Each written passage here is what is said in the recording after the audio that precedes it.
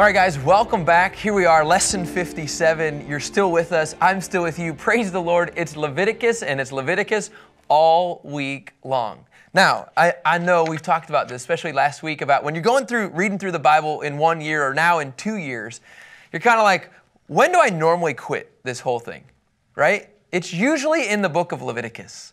And I got to tell you, I'm excited because as I kept studying this more and more and more, I kept seeing it. It's bringing it to life for me. The Word of God is taking Leviticus and it's pointing to, I'm telling you, the Messiah. Everywhere you look, our one word, the atonement, it's here. We're going to hear it today and tomorrow and the next day. This whole week on the book of Leviticus. Now remember, just yesterday we talked about Leviticus 9 and it was kind of, it was Aaron's first day on the job. Kevin, do you remember why it would be his first day on the job? Do you remember what he did yesterday?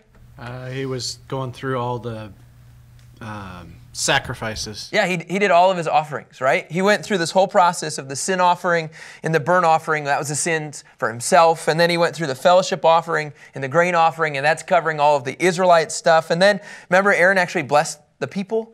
And then as the scripture continues, then Moses and Aaron, the brothers, I love the dynamics of the brothers. They're coming out and they're at the tent of the meeting and then they bless everybody. So now there's 2 blessings in Leviticus 9. And then the best, it heightens.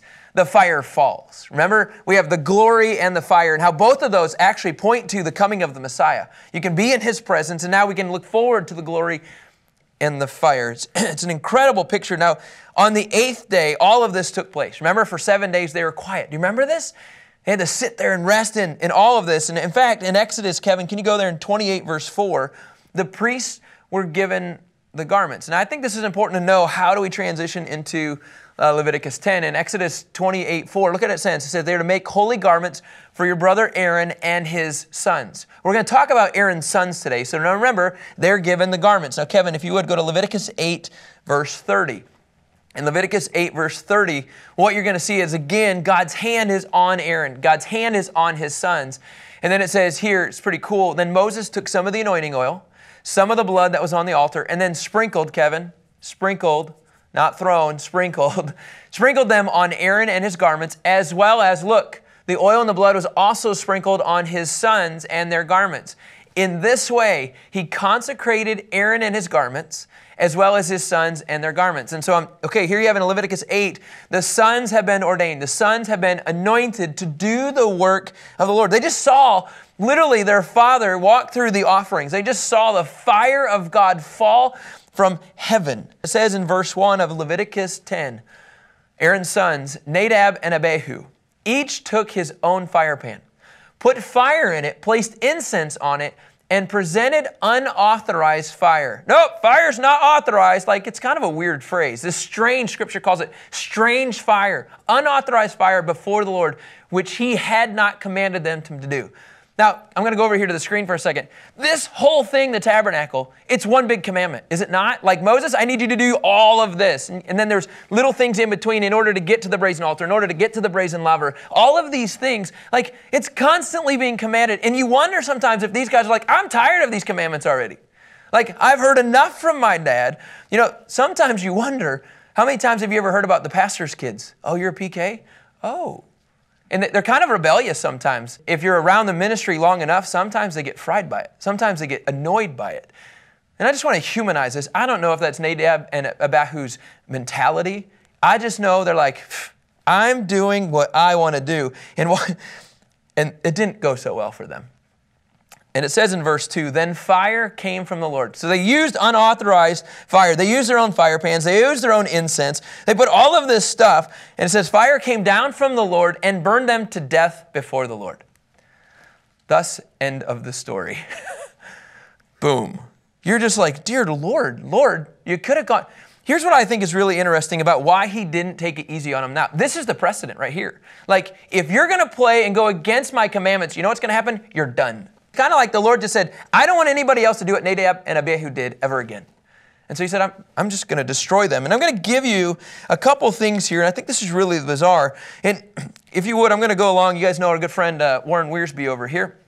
He described this whole situation in Leviticus 10 and how Nadab and Abihu, they went wrong. Well, now, first of all, you got to understand, these guys, they were the wrong people to be even doing this. It's for the high priest, not the priest. It's for their father Aaron, not not for themselves. And in fact, Kevin, if you would, go to Exodus 30, verse 7, 8, 9, and 10. But Exodus 30, verse 7, they're the wrong people. So that's a problem in itself. So if you go to Exodus 30, verse 7, Aaron must burn fragrant incense on it. He must burn it every morning when he tends the lamps. In verse 8, when Aaron sets up the lamps at twilight, he must burn incense. There's to be an incense offering before the Lord throughout your generations. Verse 9, you must not offer unauthorized incense on it. We'll get into that, but there's some of that pictures already. Or a burnt or a grain offering. You're not to pour a drink offering on it. And then in verse 10, once a year, Aaron is to perform the purification rite on the horns of the altar. So to me, it looks like Aaron's supposed to be doing it, the high priest, not the son. So that's one thing.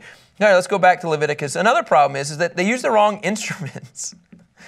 Now, I'm not talking like musical instruments. They used their own. They brought their own fire pan. Hey, do you think the wife will notice if I take the fire pan today? Hey, where'd you go, Nadab? Oh, just cooking some eggs. I mean, like, what an odd conversation. Like, he brought the wrong instruments. They're not supposed to use their own. In Exodus, let's try Exodus 40, verse 9, Kevin. Let's try it. Take the anointing oil and anoint the tabernacle and everything in it. Consecrate it along with all of its furnishings so that it will be holy. So if he brings in the fire pan from Nadab's house, right, that little Jimmy uses every once in a while to make eggs before he goes to school, it's probably not consecrated or probably not anointed. So you got the wrong people, wrong instruments. Now, and I love what Wearsby says here, you got the wrong time.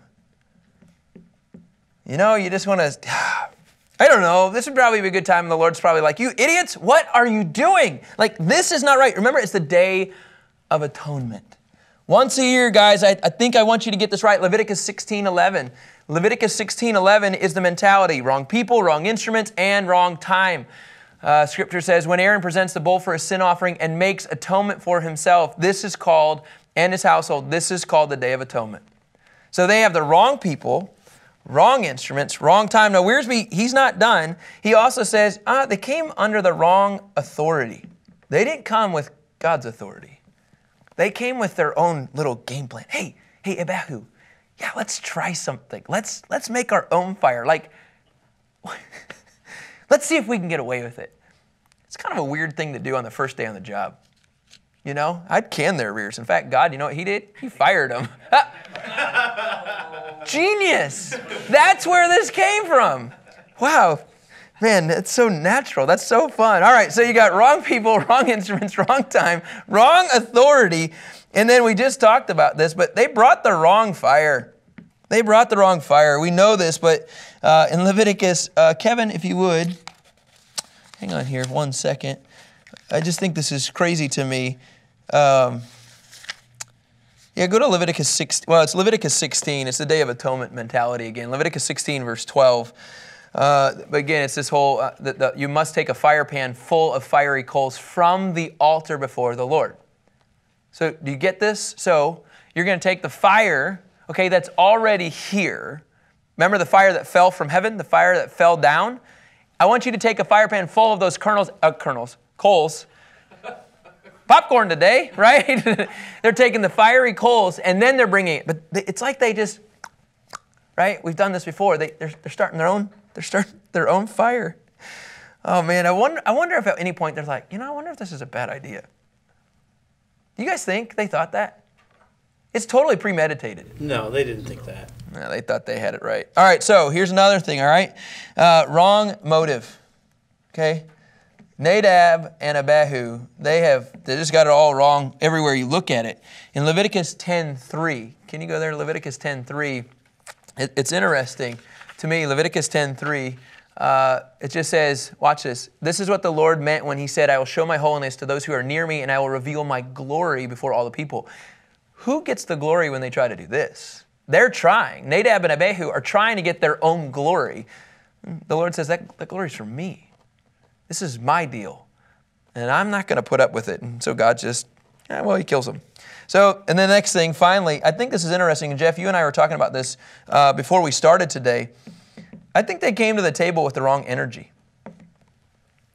There's a really good chance, you guys, that these guys came to the table completely drunk. Okay? It's First day on the job, coming drunk, get fired, die. Like, didn't work out so well for these guys. But now, here's where I want to go somewhere with this. In Leviticus 10, verse 9, if you'll go there, Kevin.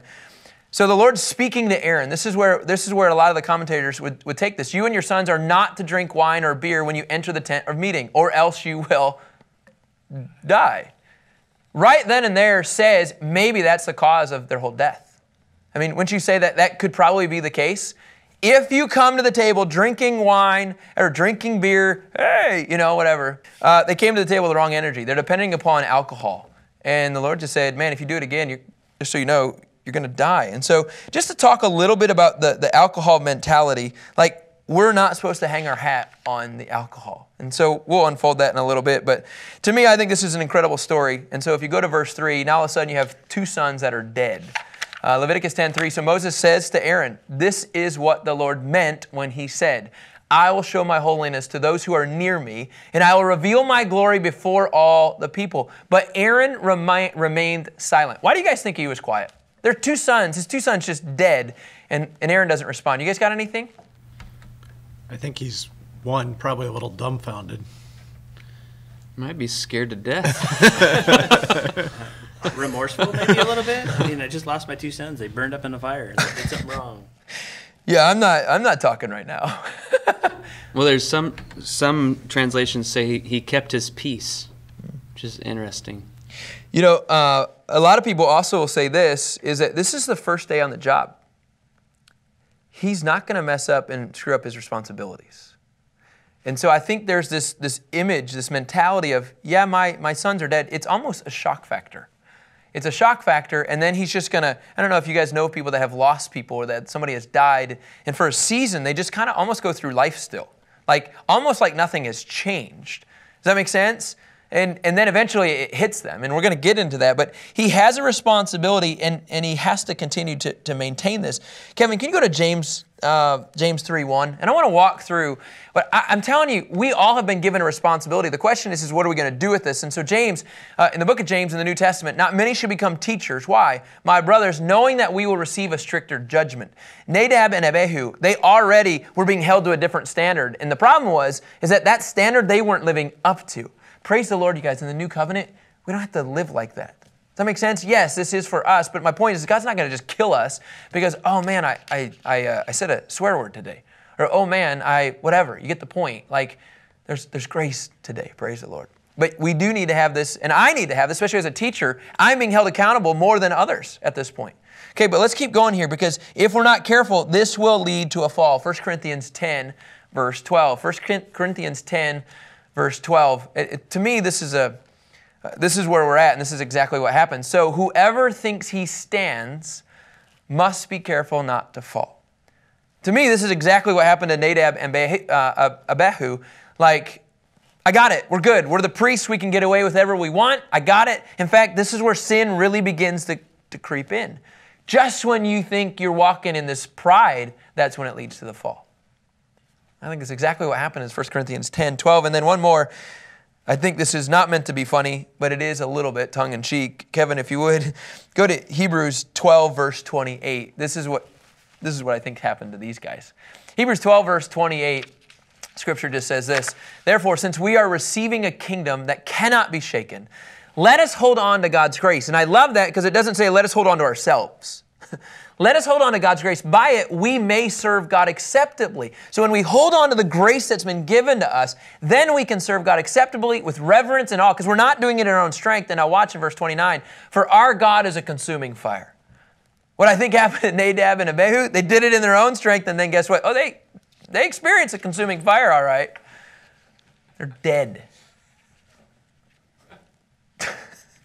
Like, to me, this is unbelievable. And it's a cool picture, though, isn't it? About depending upon God's grace in order to experience His fire. And so, Kevin, if you would, let's go back to Leviticus 10, specifically verse 4. Here's the deal. Moses is now into the picture. Moses summoned Mishael and Eleazar, sons of Aaron's uncle Uzziel, and said to them, all right? So there's a whole lot of family going on here. And said to them, come here and carry your relatives. You know what that means, right? I need you to be the pallbearers and pick up the dead. I need you to carry your dead family members away from the front of the sanctuary to a place outside the camp. So there's this image that we've been talking about constantly. Take it outside the camp. Take it outside the camp. Now, here's a question. Why not the family do this? Why not the immediate family? Because they would become unclean. Absolutely. Go to Leviticus 21, 1 and 2. Kevin, you're on your A game today. And that's a nice shirt you got there today, Kevin. Leviticus 21. What do you... Nice shirt. It looks good. It looks good, Kevin. Leviticus... Michelle picked it out, I bet. Can you go to Leviticus 21 for me while we're complimenting you, though? 21 what? Verse 1. 21 verse 1.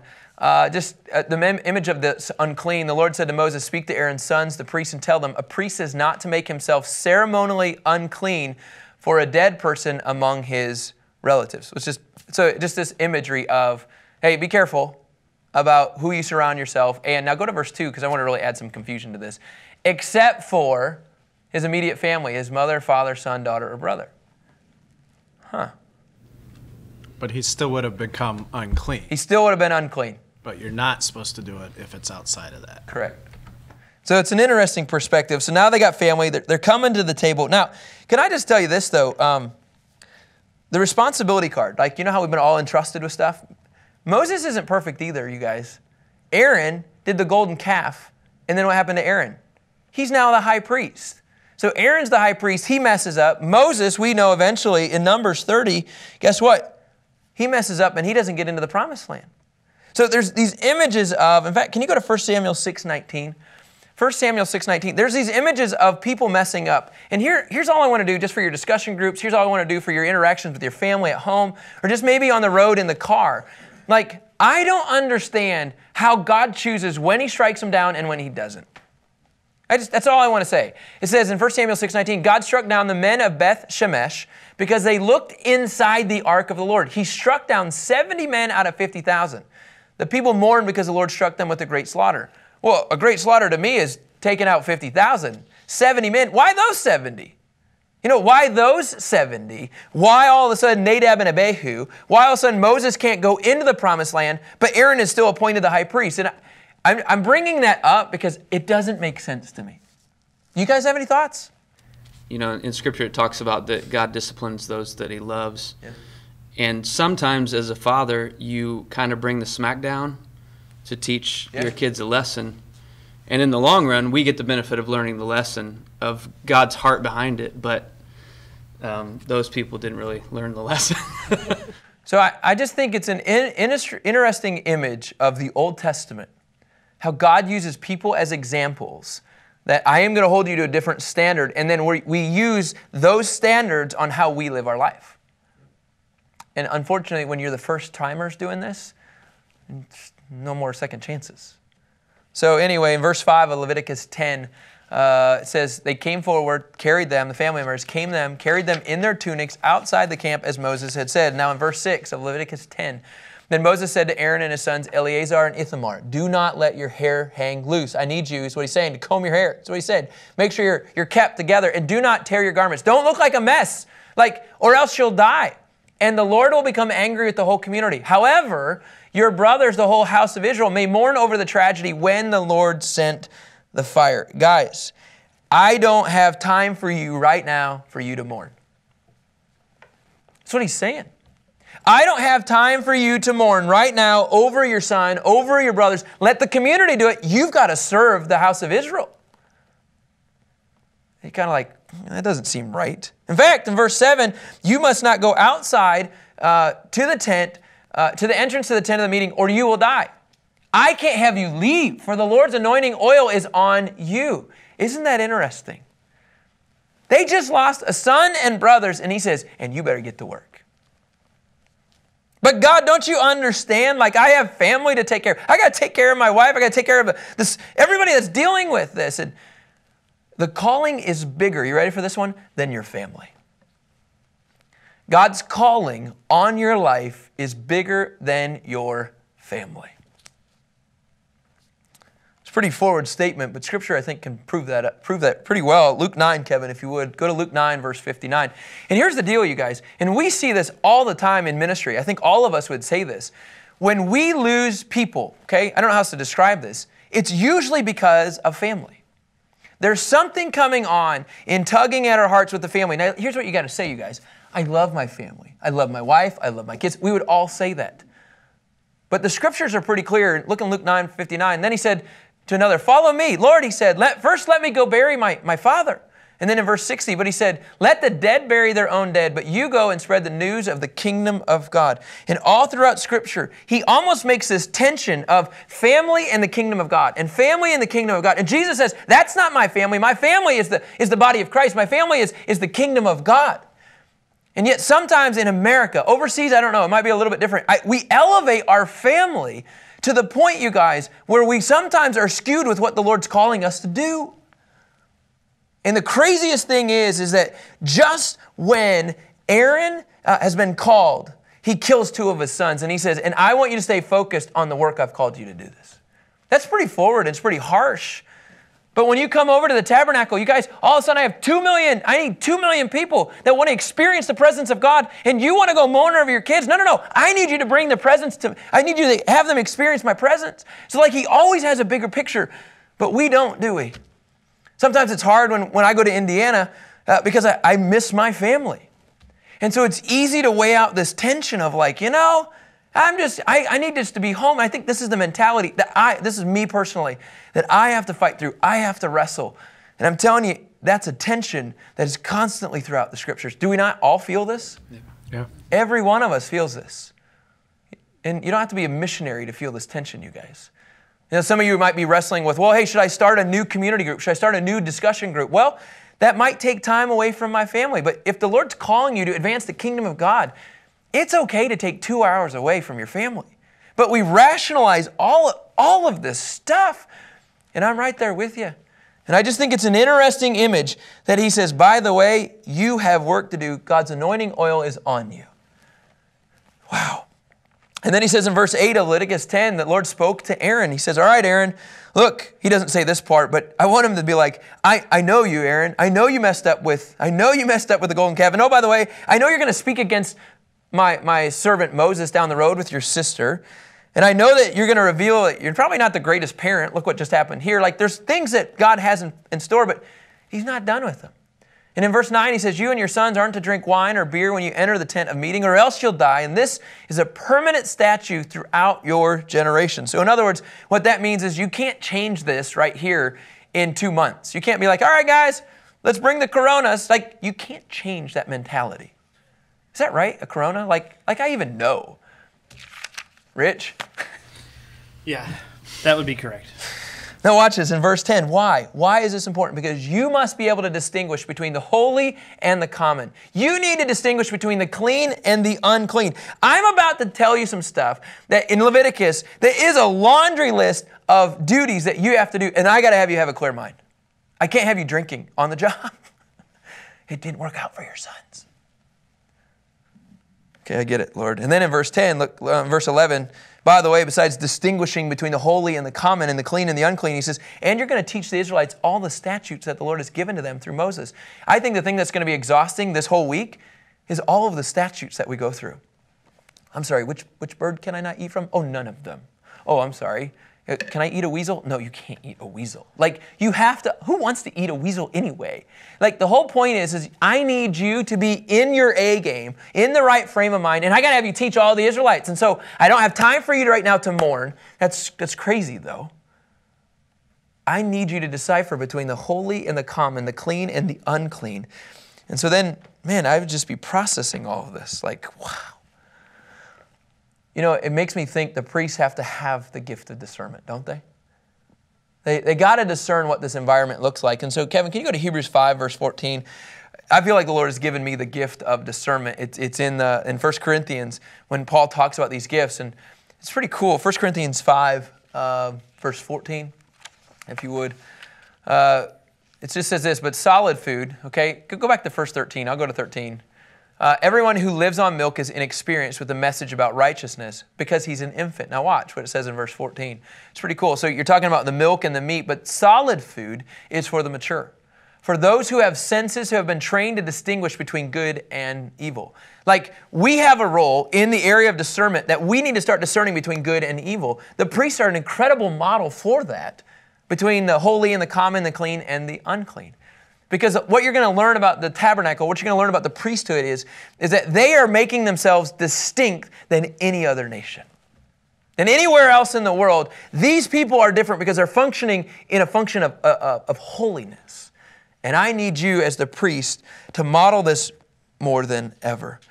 What you're going to see through 12 through 15 is that you're going to start seeing the offerings that are going to be taking place. You're going to say the grain offering. Then we're going to start seeing the wave offering, right, guys? When they take their food and wave it up in the air. They have a breast and a thigh here, just waving it up, and just kind of a weird thing to say, the fat portions. Hey, here it is. And then in verse 16, if you'll go there, Kevin, and then it says he takes this male goat, and it begins to unfold more and more here about what these offerings take place. Because of time, I don't want to go there. I want you to understand.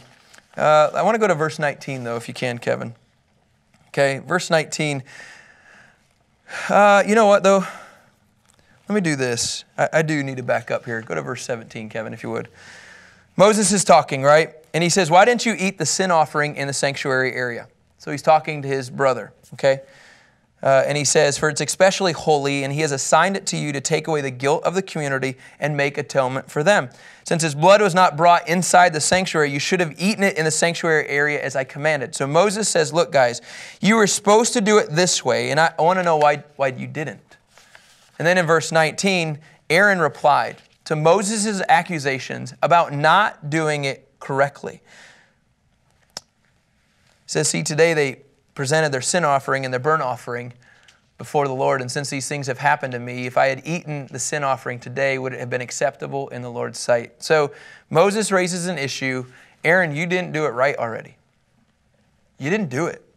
And Aaron, it says he's not in the mood. And I love what Constable says. Well, he couldn't eat the offering with a good conscience. He couldn't eat the offering. Remember, that was part of the priest's payment. I couldn't eat in a good conscience. In fact, I wasn't going to try to fool God. And so I just decided, instead of trying to fool God, I just decided to fast.